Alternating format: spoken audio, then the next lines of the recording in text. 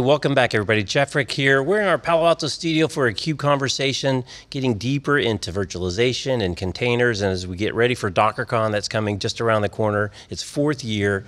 There's a lot of exciting things going on. And one of the exciting things is a new company that'll be launching there called AppLariat. We're excited to be joined by AppLariat CEO Mazda Marvasti and former VMware CTO and AppLariat advisor Ben Fathi. Gentlemen, welcome.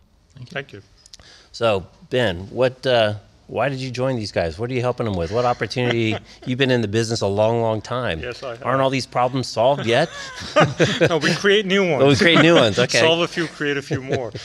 Job security. So Mazda and I worked together at VMware for several years, and I initially managed the vSphere operating system and hypervisor, and Mazda was the CTO of the management business unit, so he was responsible for the vision of how we're going to manage all these virtual machines that people are creating and the applications running on top of them. And then later on I became the CTO of the company and continued to work with Mazda. And one of the things that happened over the last year or so that we were at VMware together was the rise of containers and Docker and cloud native applications. And we actually worked together at VMware trying to integrate containers and Docker directly into vSphere to enable cloud native applications to run on vSphere environments. Anyway, make a long story short, so we both left, and I became an advisor to several startups, and Mazda started this company. So after about a year or so, he came back and we had conversations about what he was trying to do. And meanwhile, I'd gone off to a startup where I personally delivered software as a service using cloud native applications. So I built the operating system and was also trying to deliver applications in the cloud native format. So I felt the pain of what Mazda was trying to solve. And when he explained his approach of what he was trying to build, it resonated with me in that he was seeing the IT organizations and developers in existing enterprises struggling with this move to cloud native 12-factor applications and moving to the cloud.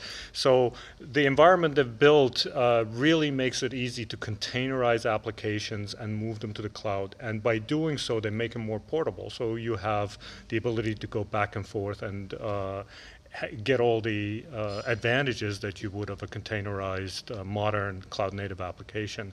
So that resonated with me, and I felt I could add some value, and obviously he felt I could add some value. And after all, it's not often you get a chance to work with somebody who's named after a car company. So that was a big factor.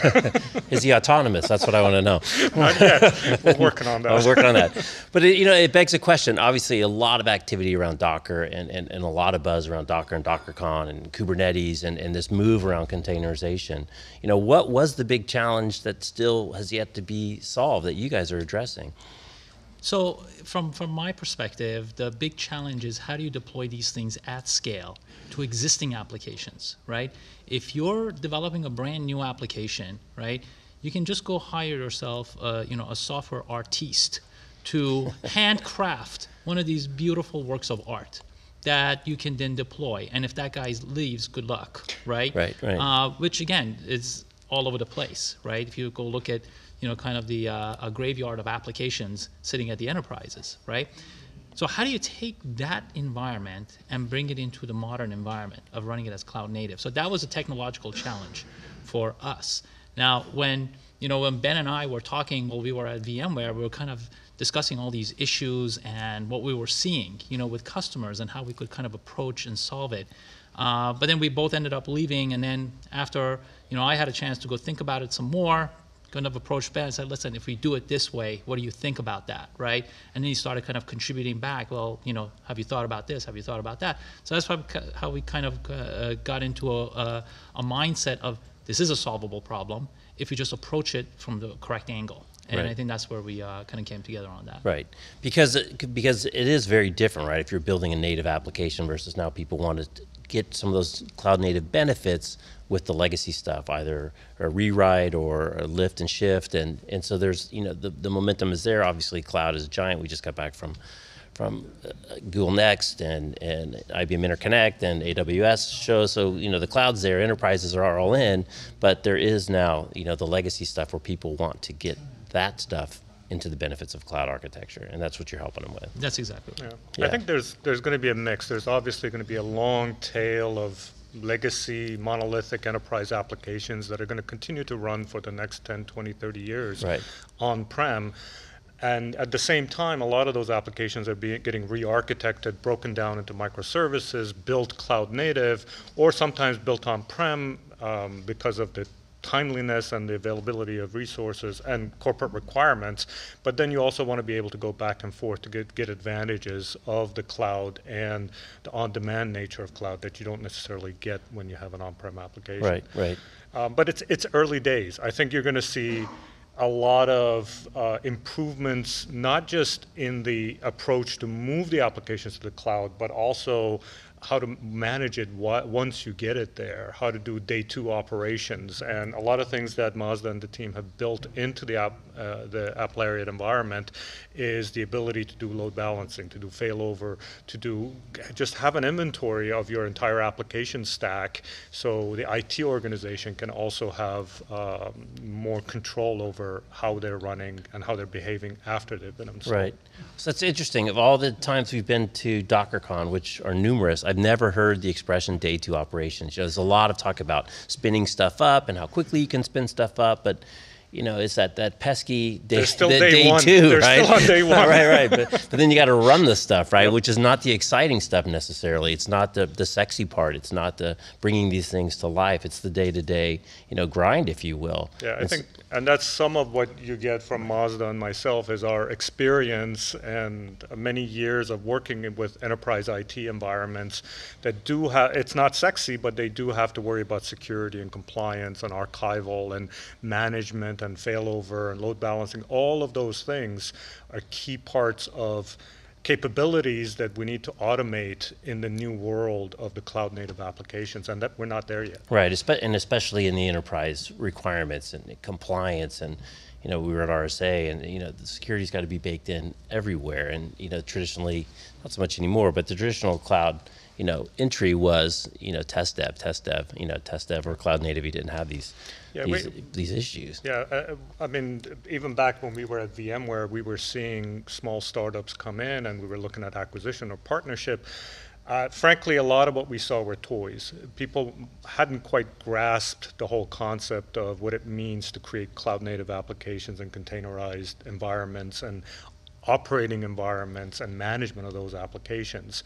One of the reasons that I liked Mazda's approach was that it's an API-driven mentality, which really resonates with the developers, and it has a simplified UI on top. Right. A lot of the applications and startups you see out there today are toy UI environments. They work fine for 4 or 5 apps, but you really can't use them in an enterprise that has thousands of applications. So having the capabilities of both the API-driven model as well as a simple UI that AppLariat or their partners can go in and help an enterprise build those large catalog of applications. I think the two really resonated with me as something that's mature and will help. Right. And was the market clamoring for this? Or is it more of a Band-Aid to a fix that people were having an issue with, or is it more of a kind of a vaccine that you're kind of looking down the road a little bit further and trying to help them out? Well, so think about it. So containerization, right, is something that everybody's looking into, right? Every enterprise you go to, there's some kind of a science experiment already going on, right? Because they got to jump on the bandwagon, right? Whether it's happening from the developer side, whether it's happening from the IT side, so they're already there, right? But like Ben said, nobody's really thinking about the day two operations forward, okay? And so so let's just say you do have your environment containerized, and let's just say you're now about to deploy it into production. Great, after the party, what happens, right? You got to manage this thing on an ongoing basis. Right. How do you roll changes into the code, into it, right? How do you scale it up? How do you scale it down? Those things are not trivial, right? So having a policy-based mechanism of managing those environments on a day two forward is really critical to get the whole solution working properly. It's not just about getting your applications containerized. It's about ongoing basis. How do you manage and maintain it so that it's still useful to you from an IT perspective, not just from a developer perspective. Right, right. Because that's part of the whole promise of the containers, right? Is that you can bring these apps up and down and scale them big, small, depending on what the requirements are and how they change. Right. But again, day two, I'm going to steal that line, the day two operations. That's a good one. So I think if I can just add a little bit to that, absolutely. What Mazda is trying to explain is, back with the old traditional enterprise applications, you had a thick operating system, let's say Red Hat or Windows. And on top of that, you had a fairly thick and monolithic stack that may have had a database, let's say an Oracle database. Right, right. But there were relatively few knobs that an IT organization had to play with. As long as you knew you had Red Hat 7 with these 5 patches and Oracle or SQL with these 12 patches, you were okay. You could pretty much support any application that had been tested with that. What containers have done and what the cloud native service oriented architecture has done is they've completely blown that up. Right. The OS is now a very thin layer, whether it's Core OS or one of these container environments. And then on top of that, each application stack really declares its dependencies on other services and other libraries. What that means to the IT organization, and this is the day two issue that they haven't really grappled with yet, is you can't just have 2 or 3 knobs of a Red Hat and Oracle. You now have 27 knobs for each of those applications and services you're trying to run. And it becomes really difficult to keep track of it, both for security purposes. You know, if I've got 10 apps running, each of them could pull in 20 different libraries, each with some security vulnerabilities. How is an IT organization going to deal with that? Right. Those are the types of things that I think this environment really helps in terms of having a single inventory of your software stack and your application stack, right, so you can quickly go in and say, I know what version is running, I know what the security vulnerabilities are, what updates I need to do, and it brings sanity to that environment. Because that's the dirty little secret then of the API kind of based application. Because the other thing where I thought you were going is where before it was that infrastructure that determined the apps that you could build. Now really it's driven by the application on top, and then what microservices and infrastructure does it need. And then of course there's this thing called portability. You know, as you move things from test dev to production, maybe you want to put part of it in a cloud, you don't want it in a cloud, it's on-prem based on data sovereignty issues and those types of things. So it's a much more complex environment with, just like you said, a lot more knobs. I like that analogy, you know, 27 knobs, just not just 3. Right.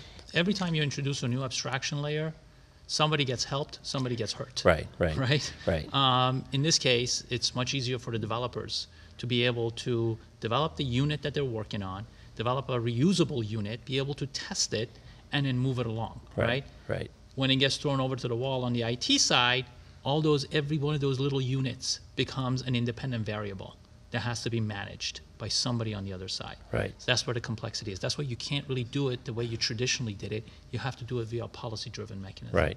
Because the developers don't want to deal with it. Right. And that's the whole promise too, right? They don't have to deal with the infrastructure so much, but like you said, it's the day 2 they actually have to operate it.